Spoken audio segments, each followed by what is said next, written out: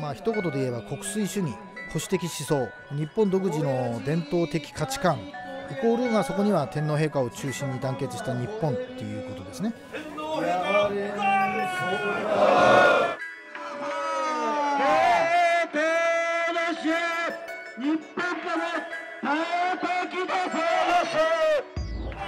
外戦車、車の音がうるさいと。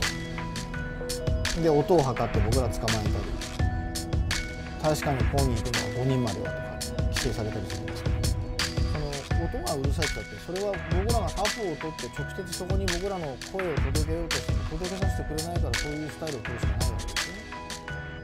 でもそのスタイルも音がうるさいとかくだらないことで規制してくるわけです。そこでもう押し問答になるわけですよ。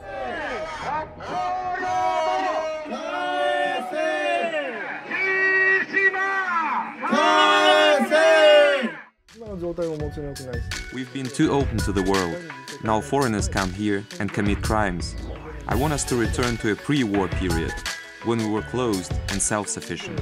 To Japan now, right-wing Japanese groups have staged anti-Korean demonstrations in Tokyo and Hokkaido. Now we are surrounded by countries with strong anti-Japanese sentiment. China, South Korea, North Korea.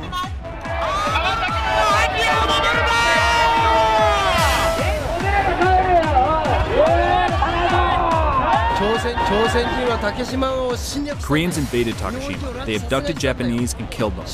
Offenders, kidnappers, killers. They are destroying our peace. Enemy of Japan, enemy of world, enemy of Earth. These people are trash. They are shit.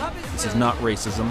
This is extermination. Some parts of Japanese society want to drag the pacifist nation to the right. Nationalist groups are growing louder in their calls for the country to take a harder line against enemies home and abroad.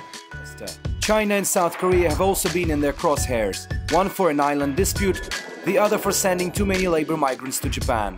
In one of the latest protests, Korean workers were described as cockroaches, which needed to be exterminated. 右翼っていうのはやっぱり一応思想家でそういう民族運動をしてるので。右翼っていうのはヤクザと違うんだろう。日本の象徴だと思うよ。やっぱり日本の歴史を守り、日本の伝統文化、日本の伝統文化、歴史を守っていくのが右翼。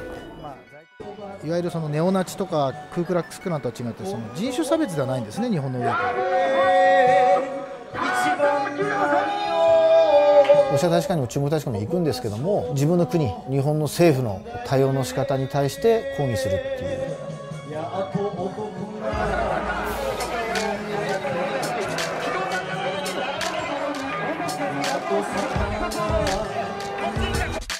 見てくださいよ。自分の国が侵略されたりですよ、軍事的に実効支配されたりしてですよ、他の国だったらこれ戦争になりますよ、普通に考えたって。そんな状況でね、音がでかいとかね、5人しか大使館に抗議に行っちゃダメだなんて言ってる場合じゃないわけですよ、普通であれば。だからやっぱそういう意味じゃおかしいですよね、日本というのは本当に。